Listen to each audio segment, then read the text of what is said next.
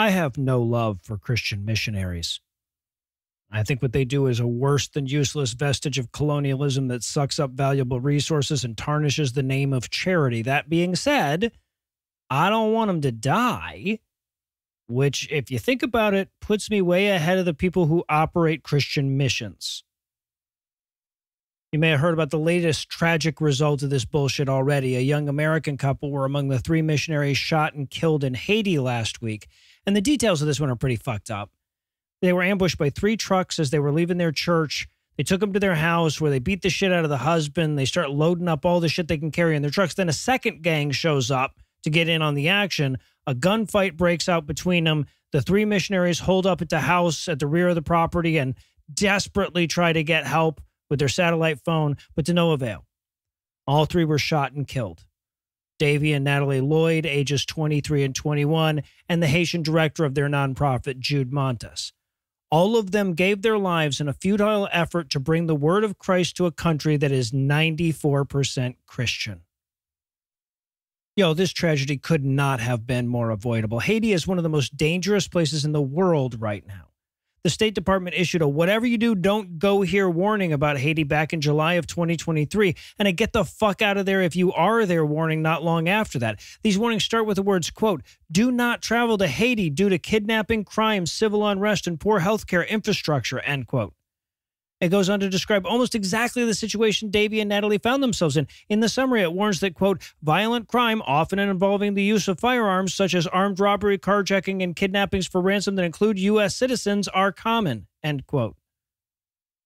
But they ignored the warnings. Even as things got worse and worse around them, they ignored entreaties from their government and from their family to come home. Unlike the people in Haiti, or most of the people in Haiti anyway, they had a safe option. But apparently, convinced that God was looking over them and that their work was too important to even pause, they ignored all the red flags, and then the inevitable happened. We learned about it from a panicked Facebook post from Missions in Haiti, Inc.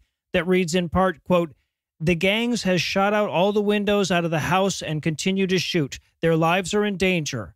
I have been trying all my contacts to get a police armored car there to evacuate them out to safety, but can't get anyone to do.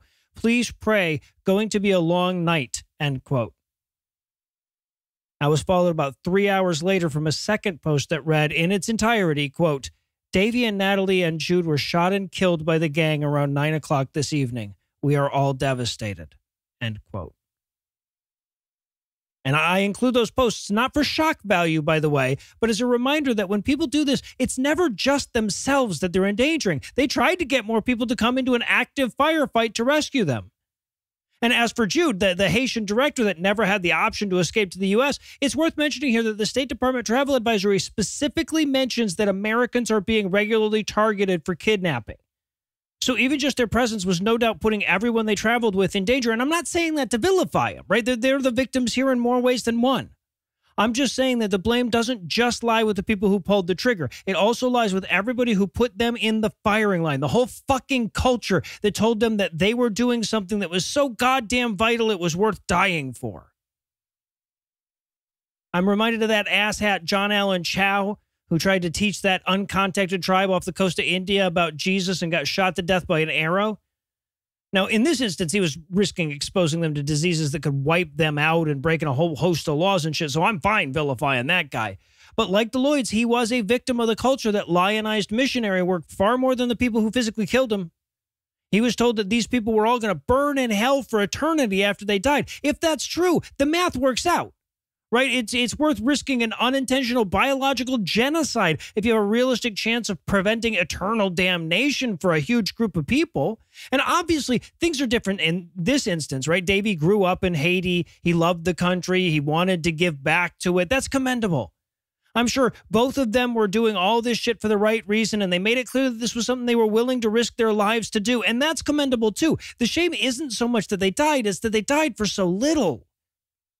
It's that they had been taught that people's souls were a thing and that those were a thing worth risking your life for, that God was a thing and that he would protect them, that heaven was a thing and that giving your life for the gospel was a fast track to paradise. If they'd known the truth, if they had been older and wiser, or if the older and wiser people around them didn't foster such a naive worldview in them, who the hell knows what decisions they might have made?